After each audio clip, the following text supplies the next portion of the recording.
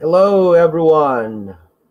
Welcome to Small Terrible Channel. This is Mr. Aseno, your science teacher for today. So this is we're going to discuss session 3 entitled Newton's second and third law of motion. This is still grade 8 science, unit 1, force, motion, and energy.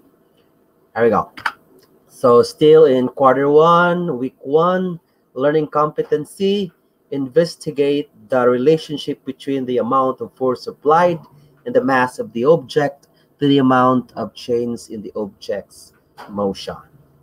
Our session objectives: first, explain Newton's second law of motion, perform activities that would demonstrate the relationship between the mass of an object and the force applied to it, to the acceleration of an object.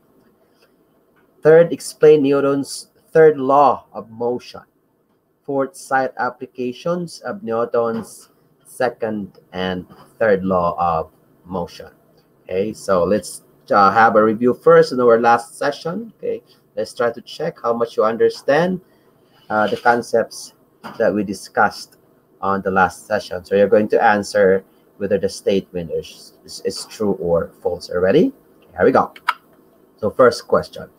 When there is an unbalanced force acting on an object, that unbalanced force causes the object to change its motion, to accelerate. Is it true or false? Of course, this one is definitely true. Second question. Okay, so hang on, let's try to check. The answer is being shown. That's not good.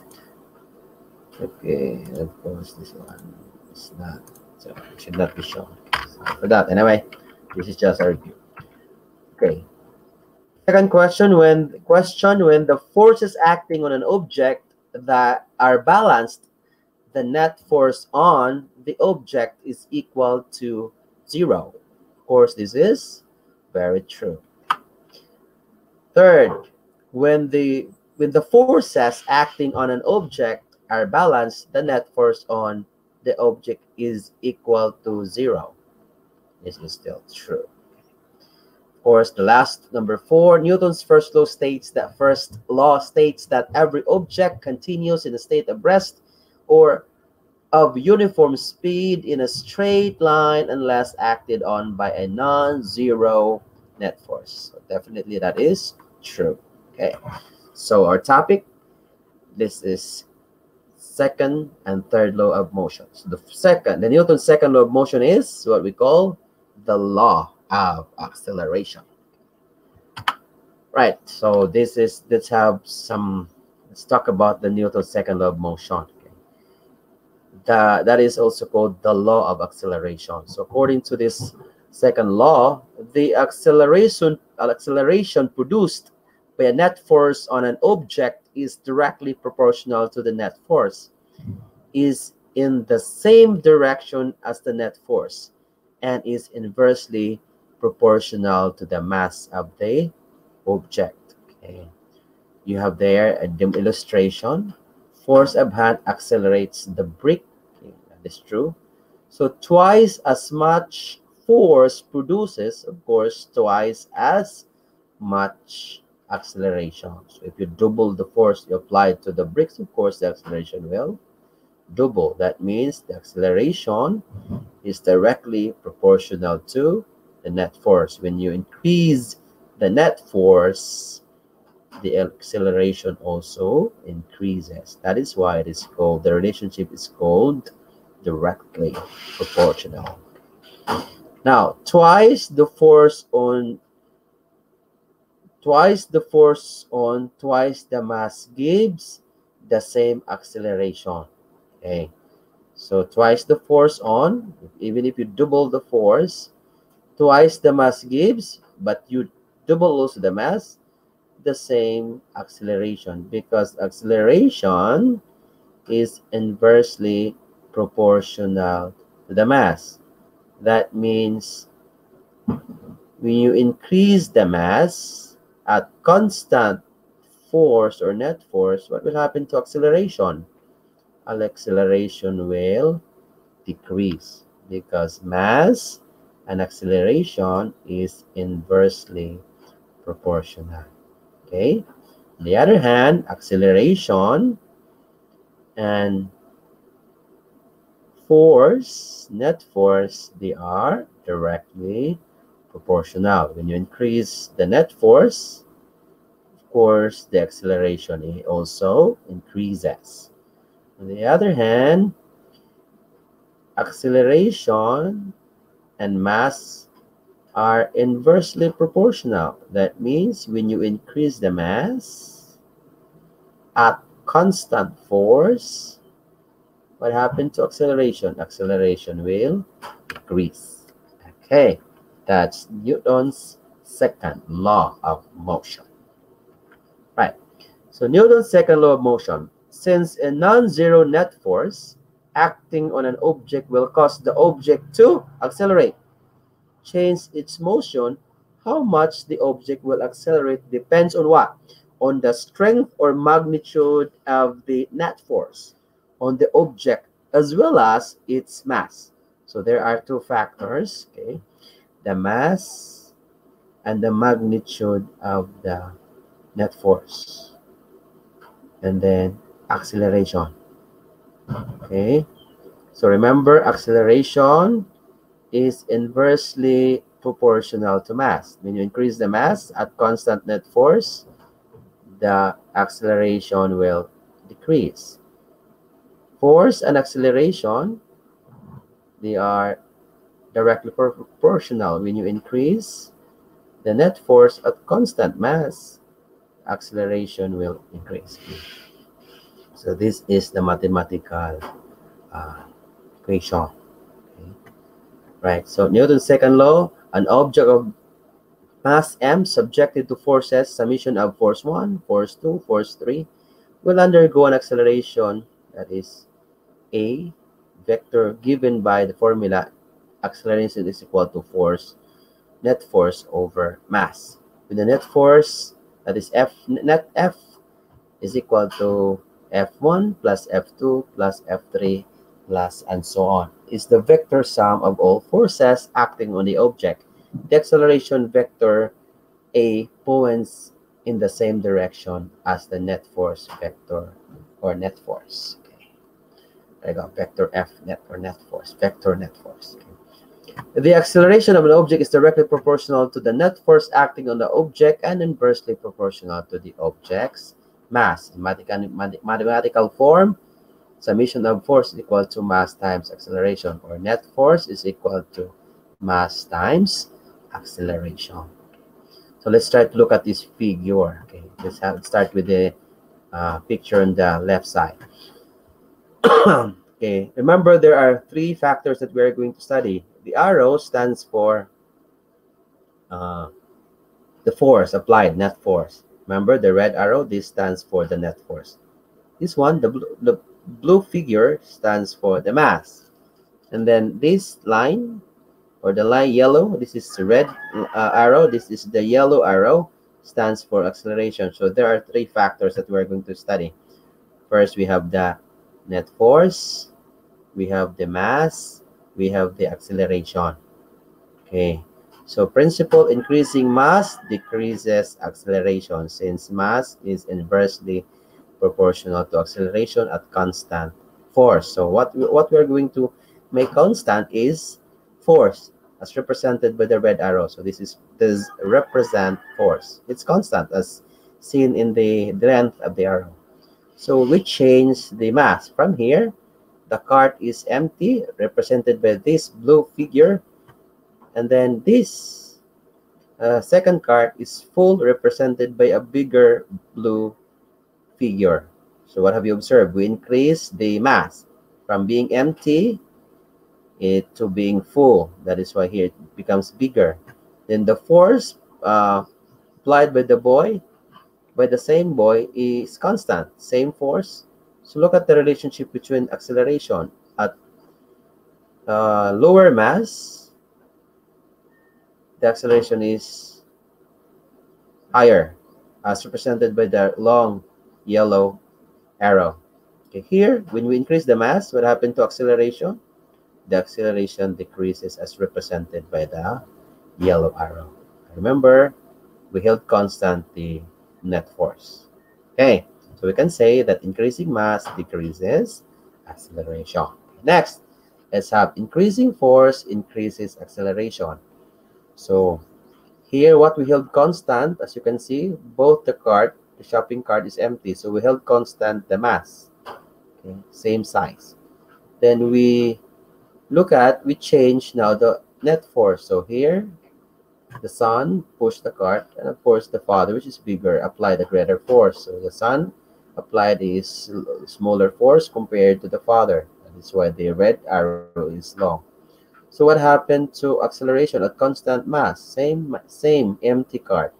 The acceleration increases. So when you increase the net force at constant mass, acceleration also increases. So increasing force, increasing acceleration. So force and acceleration are directly proportional at constant mass. Okay, do you understand? Good.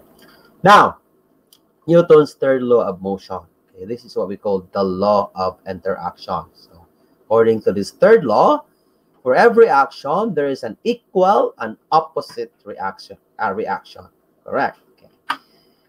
Newton's third law, if two objects interact, the magnitude of the force exerted on object 1 by object 2 is equal to the magnitude of the force simultaneously exerted on object 2 by object 1.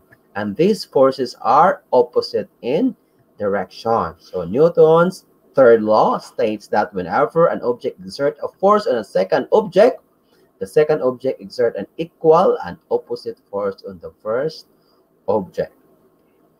Now, Newton's third law describes the relationship between two forces in interaction. That is why it is also called the law of interaction. So one force is called the action force. Okay, the other force is called the reaction force. So what are the two forces? Action force, reaction force. Neither force exists without the other. Meaning to say, action force cannot exist without the reaction force, and vice versa. They are dependent with each other. They are equal in strength, in magnitude, and opposite in direction. They occur at the same time, meaning simultaneous. If there is an action force, automatically there is a reaction force. It should be equal in strength and opposite in direction. So look at the boy. Look at the wall pushing on me. The boy pushes the wall to the right direction. Of course, the wall also will push the boy in same magnitude, but in the opposite direction, going to the left. So the boy, action force of the boy going to the right, reaction force of the wall going to the left. Same magnitude or strength, but opposite in direction. We call that the law of interaction, or the law of action-reaction. Now, when the girl jumps to the shore, the boat moves backward. Can you explain what happens in the context of Newton's third law? Okay, let's have a diagram. This is a situation. So let's have the diagram. Okay. Of course, the girl pushes, or the girl jumps, so he push the boat. And of course, the boat also pushes the girl in the same strength or magnitude, but opposite in direction. Okay. We have the action and reaction force. All right, let's identify action and reaction force. Okay, when action is A exerts force on B, the reaction is simply B exerts force on A. For example, action. What's it? We have the boy riding a car. So action force, tire pushes road. Okay, the direction is this one. Action force. What happened? Reaction force. Road pushes the tire. That is why the car moves. Next figure, they have action. Earth pulls ball. Reaction. Balls pulls earth. So we have the two. Action, reaction, force. Third example. Action. Force. Rocket pushes gas. What should be the reaction? Gas pushes rocket. Okay, go. Now, action and reaction on different masses. Okay. Earth is pulled up by the boulder. Really? With just as much force as the boulder is pulled down by the earth. Okay. Really? Okay. Now, action and reaction on different masses. A cannonball undergoes more acceleration than the cannon because its mass is much smaller. Okay. There you go. So we have action, reaction on different masses. All right, let's have a demonstration or application of the Newton's third law of motion. With this, we'll be able to understand deeply the concept of third law. Ready?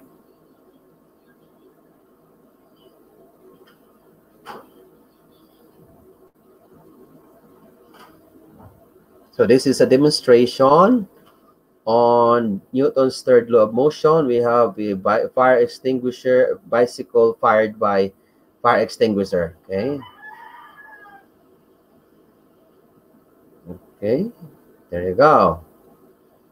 That's a very good.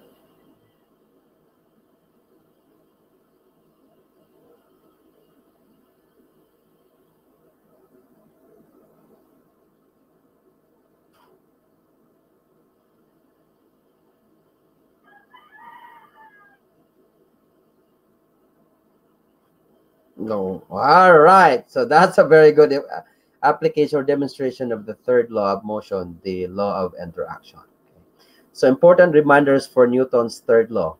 Action, reaction forces are equal in magnitude. Remember that. And opposite in direction. Okay. Action, reaction forces acts on different bodies, not on one body, unlike the balance and unbalanced force. It acts on one body. But remember, third law, action and reaction force acts on different bodies. Okay. That's the difference between balance force compared to action reaction force. Action reaction forces do not cancel out each other. Do not cancel out each other. Unlike the balance forces, they cancel out each other. Okay. Now, so defining system. A football is kicked. A acts on B and B accelerates. Letter B. Both A and C act on B. So one. D can cancel each other, so B does not accelerate. Okay? Does not accelerate. Okay. So this is a good example of the third law. Okay. This is balance force. Okay. Next, if the horse pulls on the cart with the same amount of force as the pull of the cart on the horse, why are they moving or accelerating? Yeah, that's a very good question. Remember, if the horse pulls on the cart with the same amount of force as the pull of the cart on the horse, why are they moving or accelerating? They're supposed to be not moving because they are, exerting the same amount of force. Okay, so let's try to figure out the different forces acting on this situation. Okay, there are 6 forces acting on the situation. Let's start with represented by different arrows. The yellow, pull up the cart on the horse. So the direction is going to where? Pull up the cart on the horse. That's going to the right. The red, pull up the horse on the cart. Okay, going to the left. Remember the magnitude, the length of the arrow is the same, so the magnitude is the same. Now, next, force. We have color pink. Force of the horse on the ground. The direction is going to the right. Next, force of the ground on the horse. The direction is going to the left. Okay. Next, force, green color. Force of the ground on the wheels. Direction to the left. Last, force of the wheels on the ground, the orange color, going to the right. Now, among the 6 forces, which among the 6 forces makes the cart accelerates or move? Which one? What do you think? Can you guess? Okay, the answer is only these 2 forces. The blue, which is force of the ground on the horse. Force of the ground on the horse, and the green one, which is force of the ground on the wheels. That's the only forces that makes the cart moves or accelerate. Understand? Okay. Now, summing it up. There you go. So Newton's three laws of motion. Okay. First law is what we call the law of inertia. We discussed this in our second session. So Newton's first law of motion, which is called inertia, the law of inertia, states that an object will not change its motion unless acted on by an unbalanced force. If it is at rest, it will stay at rest. If it is in motion, it will remain at the same velocity. So objects with greater mass have more inertia, because inertia is measure of the mass of the object. It takes more force to change their motion. When the inertia is higher, when the object has a greater mass, it takes more force to change their direction, just like to change their motion rather. It's like this one, 300 kilogram compared to 30 kilograms. So which is the difficult to move? Of course, the 100 or 300 kilogram, because it has greater inertia. Now, second law of motion, law of acceleration. Newton's second law of motion. It states that the acceleration produced by a net force on an object is directly proportional to the net force, is in the same direction as the net force, and is inversely proportional to the mass of the object. So how do you call the Newton's second law? We call that the law of acceleration. Now, the third law of action-reaction, or law of interaction. Okay, another term for this one is law of interaction. Every action has an equal and opposite reaction. So those are the three Newton's laws of motion. Right, let's try to check how much you understand. You have a flicker card, so you can use your 1/4. Okay. Let's try to check. You don't have to use a flicker cards. Okay. You don't have. Okay. Here we go. So for that, get back. Where is it? Okay. Here we go. First question. If a fly collides with the windshield of a fast-moving bus, which object experiences an impact force with a larger magnitude? This is an application of the Newton's three laws. Okay, what do you think? If a fly collides with the windshield of a fast-moving bus, which object experiences an impact force with a larger magnitude? What do you think is the answer? Of course, the answer is letter C. The same force is experienced by both. This is what law? Third law, law of interaction. In accordance with the Newton's third law, the fly and bus experience forces that are equal in magnitude but opposite in direction. Okay. All right, next. If a fly collides with the windshield of a fast-moving bus, which object experiences the greater acceleration? Okay. Of course, the fly. Explanation. So because the fly has such a small mass, Newton's second law tells us that it undergoes a very large acceleration. The huge mass of the bus means that it more effectively resists any change in its motion and exhibits a small acceleration. Okay, so these are references. Thank you very much. You have a great day.